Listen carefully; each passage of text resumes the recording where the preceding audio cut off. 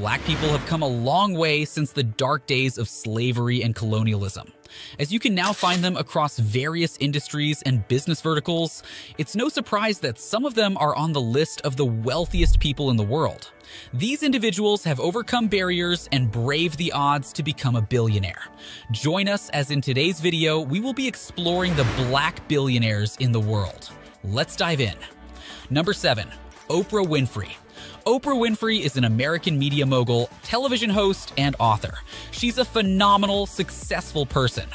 As a Black woman who grew up in extreme poverty, molested, and lost a baby at a young age, she has come a long way.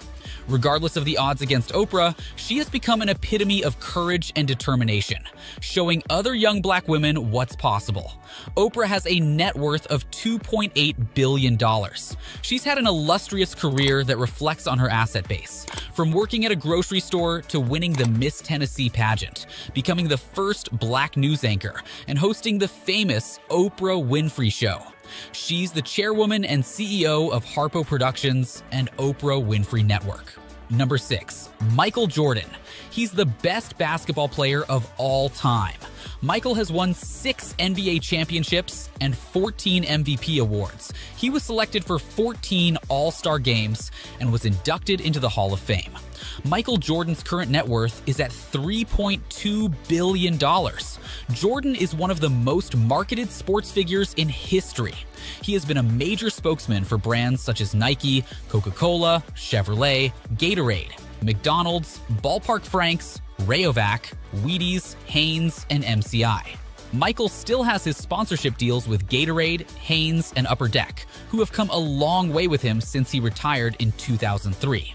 He also makes a great deal of money from his widely acclaimed shoe lines that includes 26 signature pairs.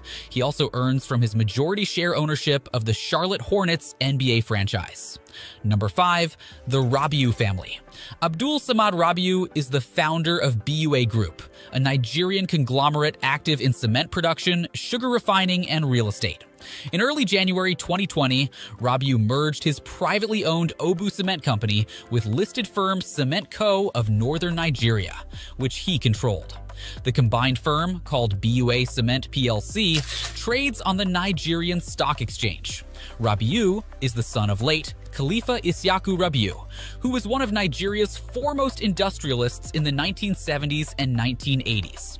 Isaku founded Isyaku Rabiu and Sons, which is a family-operated holding company with a history of investment in manufacturing, insurance, banking, and real estate. Abdul set up his own business in 1988, importing iron, steel, chemicals, rice, edible oil, and flour. Rabiu has a net worth of $5.8 billion. He is also the chairman of the Nigerian Bank of Industry. Number 4. The Adenuga family. Mike Adenuga is Nigeria's second richest man. His father, Oloye Michael Agbolade Adenuga Sr., was a schoolteacher, while his mother, Omoba Juliana Oyindamola Adenuga, was a businesswoman of royal Ijebu descent. Mike built his fortune in telecommunications and oil production. With more than 60 million subscribers, his mobile phone network, Globacom, which is the second largest operator in Nigeria. His oil exploration outfit, Con Oil Producing, operates 6 oil blocks in the Niger Delta. Globacom also built Glo 1, which is a 6,100-mile-long submarine internet cable to the UK via Ghana and Portugal. Adenuga's net worth is estimated to be around $6.8 billion. He also owns 74% of publicly traded gasoline firm Con Oil and just under 6% of publicly traded Nigerian bank Sterling Financial Holding. Number 3. The Stewart family. David Stewart is the founder and chairman of IT provider Worldwide Technology. Stewart faced poverty and racial segregation at a young age. He grew up with 7 siblings, and his father worked as a mechanic, janitor, and trash collector. After graduating from Central Missouri University, he worked in sales for the Missouri Pacific Railroad, Union Pacific, and FedEx before confounding Worldwide Technology in 1990. In the early days, Stewart sometimes went without a paycheck and once watched his car get repossessed from the office parking lot. Today, he's the owner of a $17 billion sales company, whose customers include Citi, Verizon, and the federal government. Stewart donated $1.3 million to the University of Missouri-St. Louis in 2018 to create the David and Thelma Stewart Institute for Jazz Studies.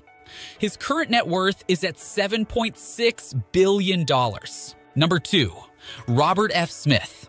Robert F. Smith was the second child born to Sylvia M. and William R. Smith in Denver, Colorado. Smith is part of the 4th generation of Denverites on his father's side.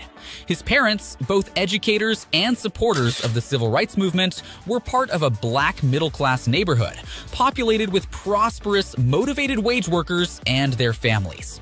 Smith founded private equity firm Vista Equity Partners in 2000, which focuses exclusively on investing in software companies. With more than $100 billion in assets, Vista is one of the best-performing private equity firms, posting annualized returns of 31% since inception. In October 2020, Smith entered into an agreement with the DOJ and IRS, agreeing to pay $139 million for his role in a tax evasion scheme.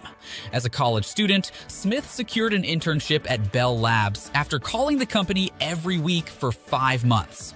An engineer by training, he worked at Kraft Foods and Goodyear Tire before getting his MBA at Columbia University. His net worth is estimated as $9.2 billion. Number 1. The Dangote family. Aliko Dangote is Africa's richest person and the richest black man in the world, with a net worth of $14.4 billion. Dangote was born into a wealthy Hausa Muslim family in Kano, which was then part of British Nigeria. His mother, Maria Sanusi Dantata, was the daughter of businessman Sanusi Dantata.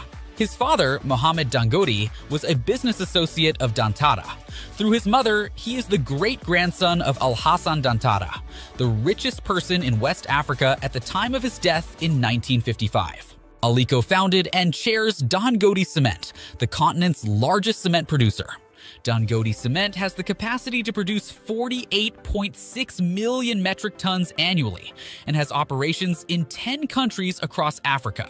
After many years in development, Dangote's fertilizer plant in Nigeria began operations in March 2022. Dangote Refinery at the Lekki Free Zone near Lagos began construction in 2016 and is expected to begin refining operations in 2024 by producing 650,000 barrels of oil per day. There you have it. It's not only about hard work, it's also about commitment, patience, and not giving up. If you found this video useful, don't forget to give it a thumbs up and subscribe to our channel. Thank you for watching.